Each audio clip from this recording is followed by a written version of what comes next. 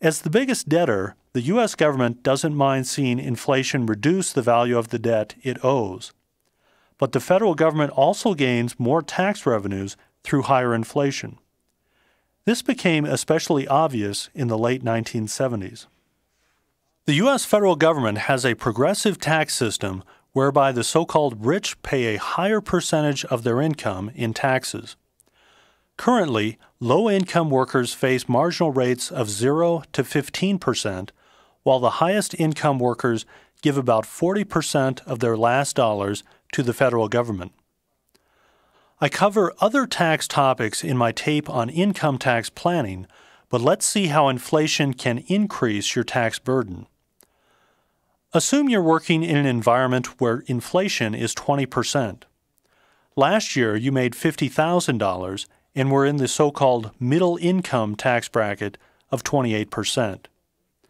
This year, you got a 20% raise to keep you even with inflation, so you're now making $60,000. In real terms, you're still making the same amount of money you did last year.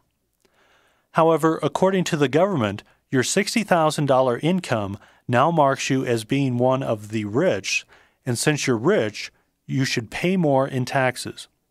So this year, the government places you in the 31% marginal bracket, higher than the 28% bracket you were in last year. This example is extreme because 20% inflation is high, but you get the same effect over 3 or so years of moderate inflation. However, inflation was so bad in the late 1970s that this bracket creep was hurting a lot of people. To help remedy this, major sections of the tax code were indexed for inflation in the early 1980s. However, there are still many cases where the government is able to collect higher taxes through inflation, so the government still views inflation as its friend. A good example is capital gains. Let's say you invest $10,000 in stocks.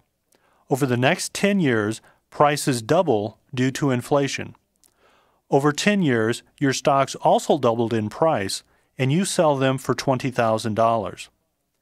In real terms, you didn't make any money on your stock investment after inflation. But according to the government, you have a $10,000 taxable capital gain.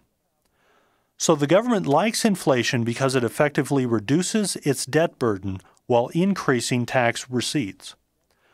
But investors have come to understand this after being burned badly in the 1970s.